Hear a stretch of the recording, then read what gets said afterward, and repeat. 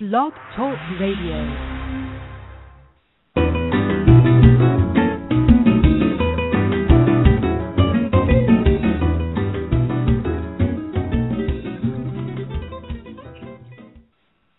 Welcome to the Superpower Spotlight, where we show coaches, healers, and other inspired messengers how to use the energy of your superpowers, your special gifts, to get your work out into the world in a big way so that you can reach the people you're meant to serve and have the income you so deserve.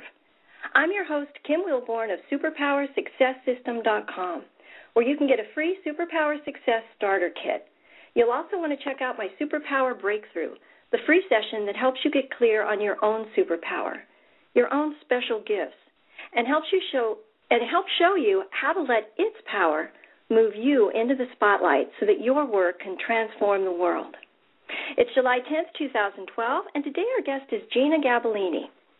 Jeanna Gabellini is the co-author of Life Lessons for Mastering the Law of Attraction with Eva Gregory, Mark Victor Hansen, and Jack Canfield, and she excels in assisting high-achieving entrepreneurs and their teams to leverage fun, systems, and intention for high-octane results. Her coaching marries vision, divine guidance, and proven strategies, and her company, Masterpiece Coaching, that's peace spelled P-E-A-C-E, provides coaching, programs, and products that will transform the way you operate your business and your life. Today on the show, Jeanna will reveal the secrets to mastering client attraction and give us the inside scoop on how to be a magnet to clients using strategies that are authentic, easy to implement, and profitable. Welcome to the show, Jeanna. Awesome. So happy to be here. Yay. Well, I'm excited about everything you have to share today, and I'm curious, how did you come to understand the things that you're going to share with us today? As they say, the school of hard knocks.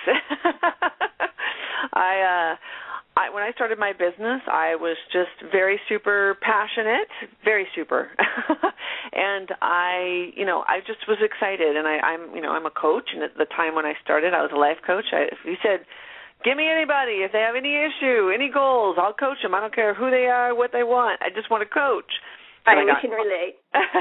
And I got clients, and it was easy. And because I just was, I didn't really care about if I got clients.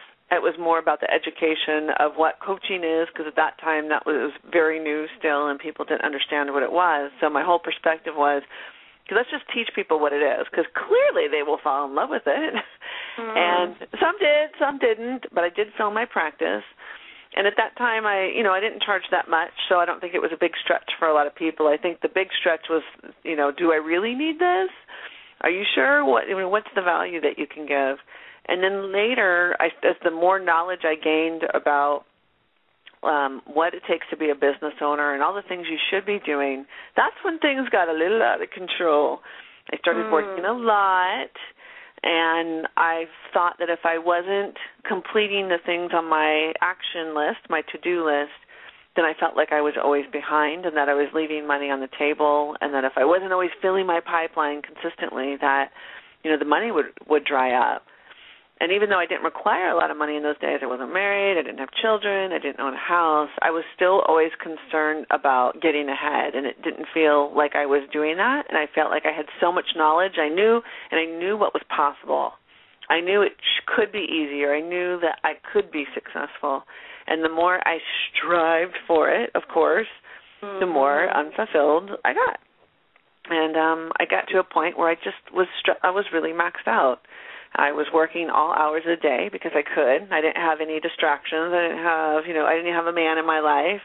And so I was either working really hard or playing really hard.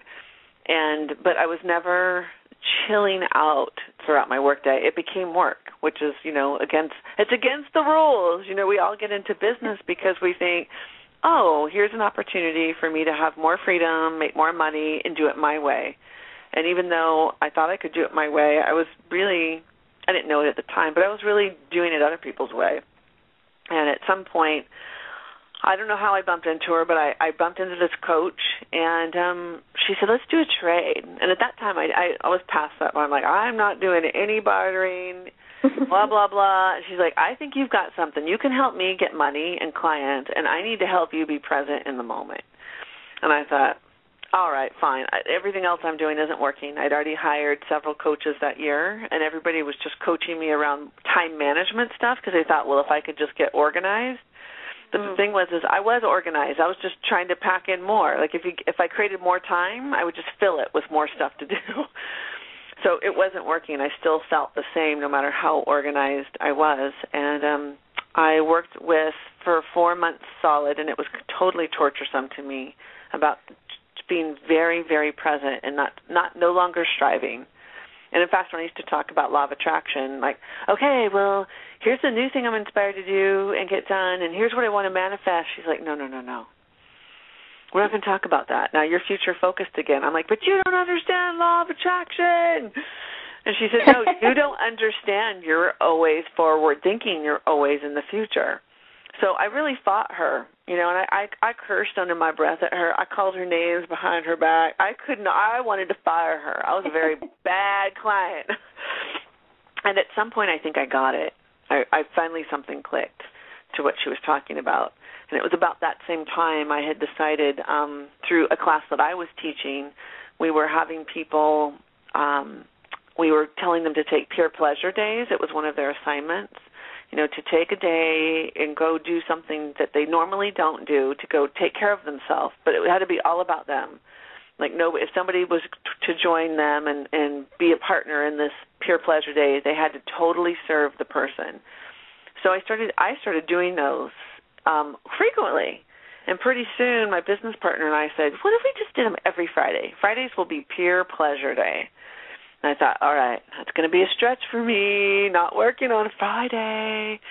And so since my whole focus was about being present in the moment, I started taking off on Fridays. Was it hard?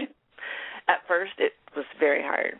And but it was, I think I started during the summer, so it was a little easier because I own a ski boat. So I just thought, okay, well, I'll go skiing on Fridays. So it forced me, I got out of the house. I wouldn't be tempted by, the computer or anything.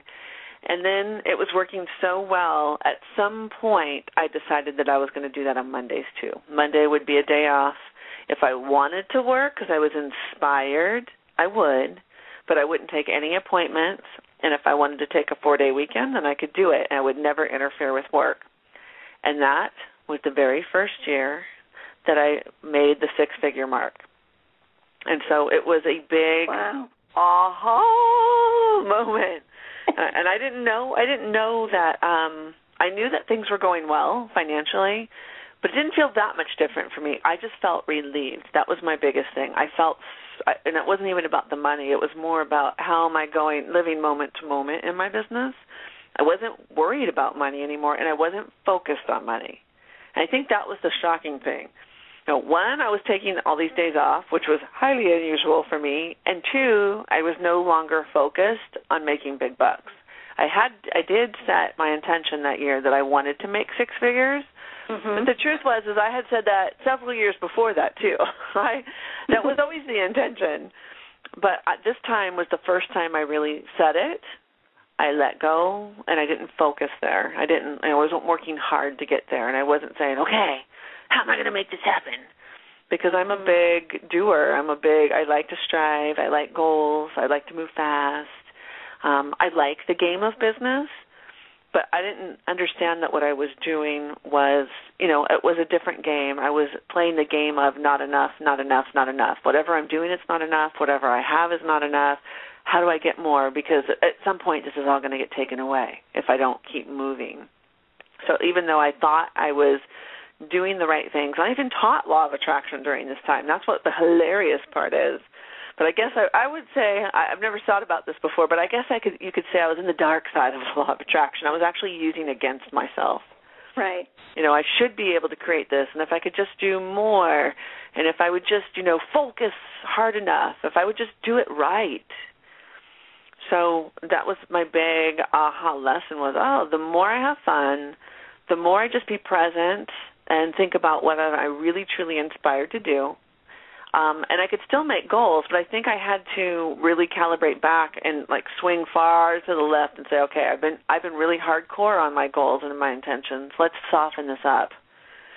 And now, as I saw it work, so every year I just got more trusting in it. So now I'm able to play both sides. I'm able to make the goals at the same time have fun on the way. So that's kind of how I came to be like, oh, okay, this is how easy it can be. And it was a different model than I'd ever seen anybody else do before, because everybody I was surrounded by were all six-figure earners, and I think that's kind of what got me thinking I'm not doing enough. Well, if these people are creating seven figures, why couldn't I? I know my stuff rocks. I know I'm giving great value. I think I'm giving more value than some of these people. How come I can't do seven figures? Well, I'm curious, how did that balance and present moment focus change your coaching itself? Obviously, I was able to start being with people in a different way, and I wasn't, if I'm thinking that one way to, the only way to get to a goal is to be in action, I'm coaching people that way. Mm-hmm. So I think what I did is I started giving people permission to relax. And I think that's not only it made me even more successful because they started getting more of their goals, but it was so much easier to meet people where they were at and not say, okay, so what would feel good? What would feel good was saying, like, how can you get out of your funk? How can you get out of your funk? Which feels like a little bit of pressure if you're in a funk. Yeah. It's more about what would feel good right now, or what would feel better than this, or what would help you relax, rather than what can you do to move forward. You're still moving people forward. It's just a different way of being in it and getting them there, and it actually obviously works faster with less pain when you're meeting people right where they're at. So it was huge. It impacted everything I did. And I love. Go ahead. Wow, I just said I love that. So that was awesome. the big transformation life. Wow. And I actually that year, it was a huge jump. It wasn't like I went from 90,000 to 100,000. I went beyond six figures, and I literally tripled my income in 1 year. So talk about how a quantum, we all think quantum leaps are huge and hard. The truth is when you're relaxing into it, the momentum starts building. And if you're not focused on quantum leap, it happens over time. But when you look back, a year's not too long. When you get the thing that you want the most at the end, and you look back and you go, wow, that was fine that it took a year. I'm so cool with that. I feel better. I'm more relaxed. And look, I got money too. This is great. Well, how do you apply this to your secrets on mastering client attraction? So client attraction obviously is the hardest part, I think, about client attraction is the more you want them or the more you need them, new clients, and you want them ideal, the more you begin to push them away because there's that yearning piece that comes in. We go, I just want more. Gosh, these clients I have, they're not paying enough, or they only come, once or twice, and they don't want to continue on, or they're not continually repeat customers. And we kind of do something similar as to what I was doing is it's not enough or it's not good enough. So one of the things I tell people to do immediately is to relax about where they're at. I mean, okay, so here I am. I may not like it. It may not be enough. But let's just lay it out on the table. This is what we got.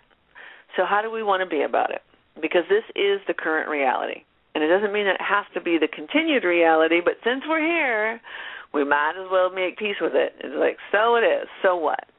Mm-hmm. So, just like level the playing field. It's okay that we're here. And then two is to start, and this is a trick I learned because later on, after I had this phenomenal aha and tripled my income, there were several years later where I had gotten into a really bad relationship.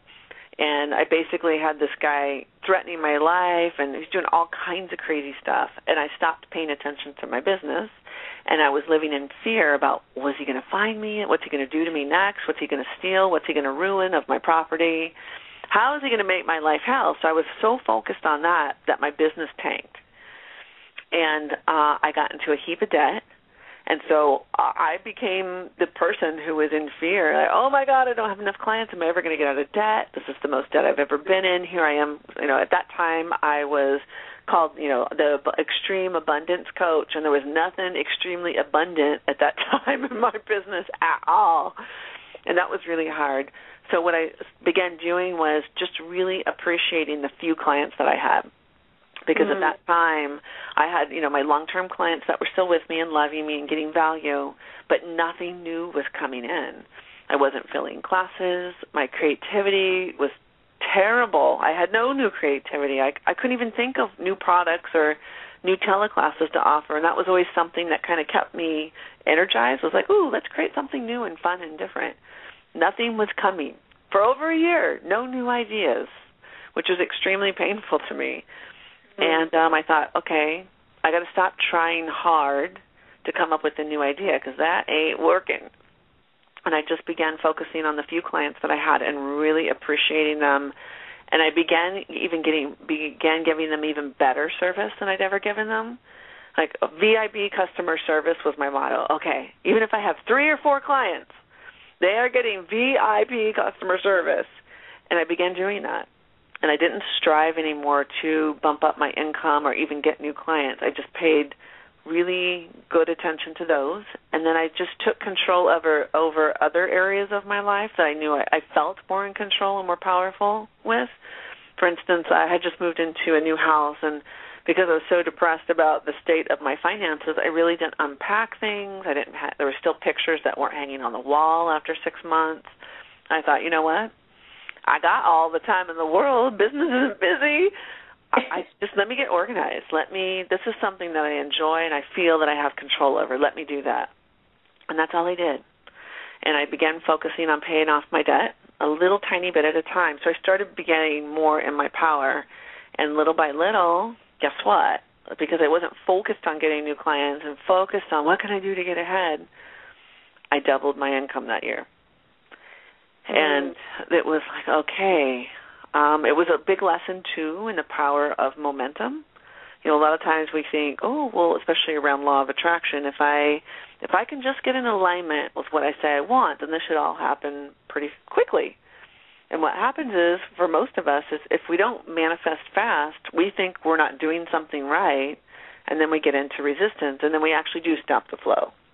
When, behind the scenes, it could have been all coming together if I would have just kept on track and kept the focus and waited a little bit longer. Well, law of attraction, right? It's like what you focus on is what you attract. And sometimes we're working our way back into getting aligned with the thing that we want. We've still got our little self-talk that's going on in the background. And manifestation isn't always instantaneous, right? Because we're still trying to get our emotions lined up. And so I just held out. I was like, you know what? I don't care if this takes me 3 years. I'm going to hold course. And normally I am the girl that gets frustrated if I don't get instantaneous results. So I think that's the big thing is when you're looking for more ideal clients or you're looking to fill up your pipeline is if you feel like what you're doing really truly is congruent with who you are and you're enjoying it, even if you're doing some new marketing and you're loving it, but it doesn't get instantaneous results, but it feels good to you, then I would say hold the course. Because a lot of times we think, that strategy didn't work, or I had a client meeting with a potential client and it seemed like it was going great, but I haven't heard back. That must mean that they're not going to hire me. We do all these crazy things that cut off the flow, and so if we want to get back into alignment, it really is about appreciating what we have and appreciating the little trickles that come in too. I have several things that I sell. I have this journal that an inspired action, by the way. I thought it was the stupidest thing I could be spending my time on one year. I was pregnant and new baby was coming, and I had this inspiration, and I needed money at the time, and I thought, but I have this inspiration to create this daily journal. And I thought, Jeanna, you should be focusing on the bigger ticket items that get more money in the door. Boy, I feel inspired to do this journal. So I made that thing perfect, and I loved it, and it was just this. It's like, wow, this is so much fun. I loved the end product. It was beautiful. It was perfect. I made it for me because I wanted to use it daily. I couldn't find a daily journal that kind of would set my tone for the day, get me fired up, set my intentions, but also, organize my day, like what are my 6 big action steps I want to do for the day. I wanted it all in one place rather than doing it everywhere. It's my biggest selling to this day product that I, ever has been. And so would get, in hard times, when you're looking for the big money, you're like, God, okay, I had one client book something little, or I had one small purchase, or I only sold a few $100s this week. Rather than being bummed out about it, I'm loving it. Like, oh, cool, I got a $20 sale, right on, woo! That's evidence, right? That's evidence that you're on the right track. So, well, you talk about the number one thing you must do before any marketing to ensure return on investment. Is that part of it? The number one thing that you do before any marketing is actually setting your intent. You know, I was just talking to a client this morning. She was like, okay, I think I'm going to hire a search engine optimization person to work on my website. I will need an SEO person, and I got to get this dialed in. And I said, okay, hold on. Let's wait. I know that, you know, because we all like to do what's hot and sexy and what we've been told that we should do for our business, right? We all, if you have a website, you're always told you should do SEO on it. You'll get more hits. And I said, you know, let's be really intentional. What do you want to create from this? And what's really the strategy behind it? Like where do we plan on being, and what are our keywords? And let's get really clear on what's the intention behind it and what do you want as a result. She's like, good point. Because even though we say we're going to do something like that, it seems the right thing, we're still doing these random acts of marketing. You know, it's like, that's a good idea, let's do it. And it's like, wait a minute. We're not really setting our intention for how we want to feel while we're doing it, who we want to attract from it. We're just thinking, oh, my God, just maybe that'll get me more money is usually what we're thinking. And we're not being intentional about it, or we're not doing it in a way that's completely congruent. You know, a lot of people say, well, I should be doing an e-zine, or I should be doing a blog. But that just sounds icky to me. And I said, well, then let's not do it. You know, there's lots of ways to attract people in your pipeline, and if you're doing marketing that you really aren't lined up with or it doesn't feel fun, the results won't produce as much as they potentially could if you were excited about it. You know, you could also has to do with getting into your client's head, right? It does, and a biggest thing, and the only way to actually get in your client's head is to actually connect with what I call is your inner business expert. You know, it's that place, we all have one. It's, you know, the same as your divine guidance, higher self, except it seems like that, you know, resource, the biggest resource that we have, that place inside of us that, you know, can be tapped into infinite wisdom. When it comes to business, it's like people get amnesia. Oh, yeah, I forgot about that. I'm saving my spirituality for when I'm using it with my clients or when I'm off, you know, I'm off work. Then I'll meditate. Right, it applies to everything else but that. Yeah, it's like, wait a minute. This is your inner business expert. You can just sit back, and before I do anything, whether before I write an article or I'm creating like an agenda for, you know, a new class, I'll just sit down and go, okay, set my intentions, connecting in with my inner business expert, and I just state my intention. I want the guidance to say exactly what I need to say to attract my perfect people or to make the people in this course have an amazing experience. Here's my learning objectives for them. And let it be the perfect thing that they need to hear. And let this be easy. Because a lot of times, especially if I notice I'm resisting something, maybe it's fear, maybe I feel like, oh, I got to say the right thing to make it impactful. That's when I go, okay, hold on. Do not start with that attitude. Let's make this easy. Let's just tap in. And I might not even get a clear little download in my head of what I'm supposed to say, but I'll just start typing, and it's always perfect. Always perfect. So the thing that we all need to do is start tapping into that inner business expert before we do any marketing, and then also be really intentional about, for the sake of what? Why am I doing this and what I'm hoping to gain? And the other thing is a more business-minded thing, which is how does this fit in with my overall plan or strategy? Because most people, you know, we're not taught business. We get into business because we're excited about what we're offering. Especially people, you know, coaches, spiritual healers. We just love our art. We just love what we do. Yeah, the business part can be a real stumbling block. And, you know, we don't ask ourselves simple questions like, wait a minute, what if I have a marketing funnel, what is that funnel? Like, what do I want to offer? And how does, if someone comes in, let's say, for a healing or a coaching session, when they come in, they get a little bit of what they need, right? But what would be the next step that would take them even farther? And we don't know how one service or product leads to the next, and we don't know how to get people in our pipeline. We're just trying random stuff. We're going to networking meeting. We're doing whatever. We're just doing, like I said, it might be inspired, but it also could be random. And random things have you going in different directions, and there's no clear path. And a funnel is just exactly what it sounds like, right? If we have a funnel mapped out, and it's easier than it seems. Us spiritual people go, what? A marketing funnel? What the heck is she talking about? It's so easy when we just say, okay, what are the stats? We want someone comes in and they meet us and greet us. What do we want next for them? Are we sending them to our e-zine or a blog? Are they going to get a little 15-minute session with us? What's the first step? And then what's the second? And what's the third? And what's the fourth? And having a really clear path. It's really easy, and it changes the way you market. How do you apply that to pricing? Well, pricing is, there's lots of, this is my belief. So obviously, if you believe it, then it works for you. If you don't believe it, then don't do it. I think that most people who are healers and people who are serving other people, coaches, we want to help people. And I personally don't like leaving people out in the dark, so I offer stuff at all price ranges. I have books and I have things that are, $20. I have all my free stuff that I write, and I do interviews so people can get information that way. And then I have, low entry point things. I have medium price things, and I have the super expensive stuff. And that gives something for everybody. And then I'm leveraging my time, right? Because the cheaper stuff is more of the group thing, or it's things that I don't have to have hands on. Like I have products that are $300. They're super comprehensive, but I don't have to be there now.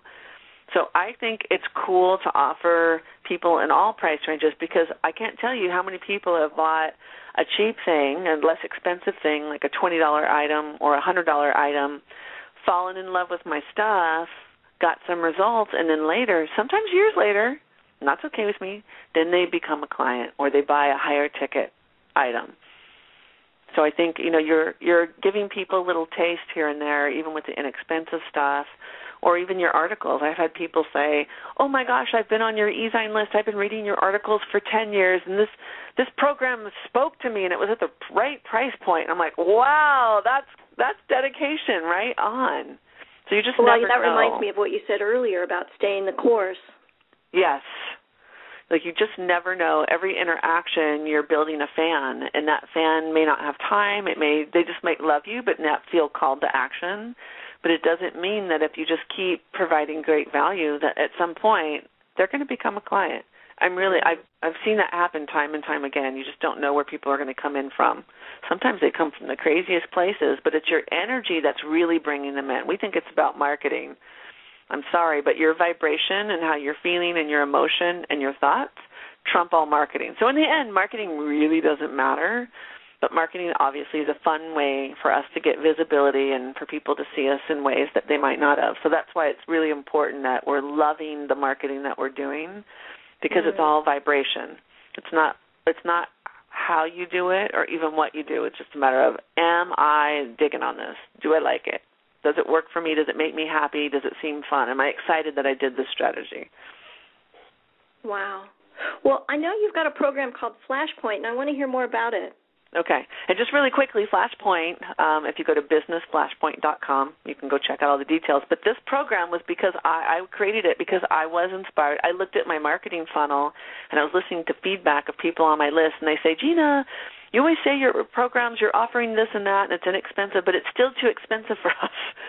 And I thought, gosh, I do have a gap. It's either the $20 things or it's the hundreds and thousands of dollars things, right? It's, thousands of dollars, and there's a few things in between, but there's no entry point to, actually get live coaching from me for inexpensive. So I created this business. It's called Flashpoint, Ignite Your Six-Figure Business, and it's $97 a month. You can come in anytime and leave anytime. It's a new topic each month, and then I give 2 lessons that come via audio, so you don't have to be on the phone. And then you can listen to it on your iPod, your phone. And then there's a live mentor call with me where you can ask any question you want on the topic of the month. We have a guest expert every month, and then there's a forum where they can ask questions 24/7. And I personally answer them, and it's everything from marketing to how do you get more in an abundant mentality. How do you think like a CEO versus a healer? And it's not bad to think like a healer, but when you're trying to get money in the door and have a good life, you got to start thinking like a CEO. And how can we make it all fun?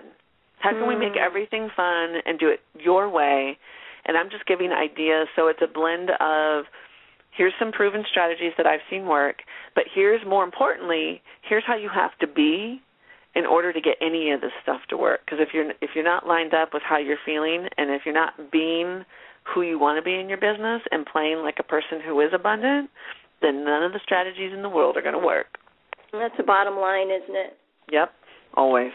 Oh, that sounds amazing. So give us that URL again. It's businessflashpoint.com. Oh, thank you. Oh, and also, Jeanna's got a free CD for all of you that you want to check out, too. It's Transforming from Chaotic Entrepreneur to Conscious Leader, the 5 keys to pinpointing the right prescription for what ails your business. So you're going to want to take advantage of that. And that's at the other URL, the www.masterpeacecoaching.com. So check out both those things. Oh, Jeanna, this has been so awesome. Thank you so much for sharing your wisdom and energy with the listeners. I wish we had another 2 hours to just hear more and more and more. I know people are going to want to listen to this again and again. Awesome. Well, thank you for having me, and everybody, don't forget to make it fun. Oh, I love it. Thank you so much, Jeanna. And for everyone listening, I'll be thinking of you and your business, and I'll be in my heart walking with you every step of the way as you use your superpower, your special gift, to get your work out in the world where it can begin transforming lives and transforming the world itself. So until next time, this is Kim Wilborn wishing you love and abundance.